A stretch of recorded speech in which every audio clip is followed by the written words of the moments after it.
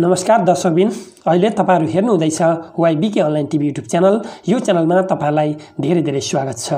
आदरणीय दर्शकबिन, परमिलालाई के भयो यस्तो? सन्तोष दाइले दिए छोडपत्र। यस विषयमा एउटा छोटो रिपोर्ट लिएर तपाईहरु माझमा उपस्थित भएको छु। यो भिडियोलाई अन्त्यसम्म हेरेर र सुनेर साथ दिनुहोला।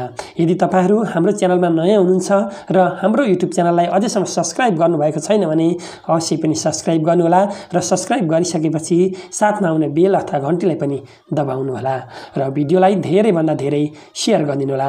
दर्शकबिन, पछिल्लो समय सामाजिक सञ्जाल मिडियामा छाइरहेको सम्पूर्ण नेपालीलाई दुखित पारिरहेको चितवनमा सन्तोष सुनार र परामिला सुनारको कहानी अब छिट्टै टुङ्गो लाग्ने भएको छ। दर्शकबिन, सन्तोष सुनारले परामिला सुनारलाई छोडपत्र दिने भएका छन्।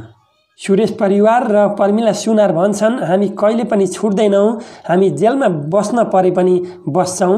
यसो भनेपछि परामिलाका श्रीमान सन्तोष र सुरेशकी श्रीमती सरिताले बहुविवाहको मुद्दा हालेका छन्।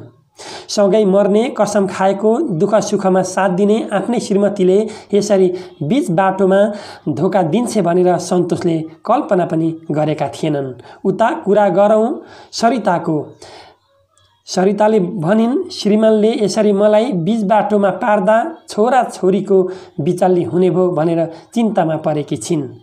सन्तोष भन्छन्, अब बालबच्चालाई कसरी खुसी पार्ने, आमाको अभाव हुन नदिन जस्तो सुकै कदम उठाउने सन्तोष बताउँछन्। आदरणीय दर्शकबिन, पछिल्लो समय चितवन काण्डको मेरो भनाइ र सम्पूर्ण नेपालीहरूको मनमा लागेको भनाइ, दुवैजना परामिला सुनार र सुरेश परियारलाई जेलमै रमाउन दिनुपर्छ। सन्तोष दाइको सम्पूर्ण पैसा फिर्ता हुनुपर्छ।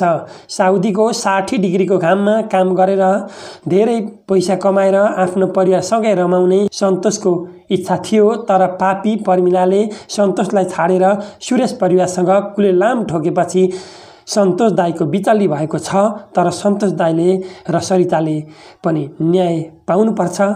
पक्कै पनि सम्पूर्ण आदरणीय दर्शकबिनहरू, आजको भिडियो यति नै। यो भिडियो तपाईलाई कस्तो लाग्यो लाइक, शेयर, कमेन्ट र हाम्रो च्यानललाई सब्स्क्राइब गर्न नभुल्नुहोला।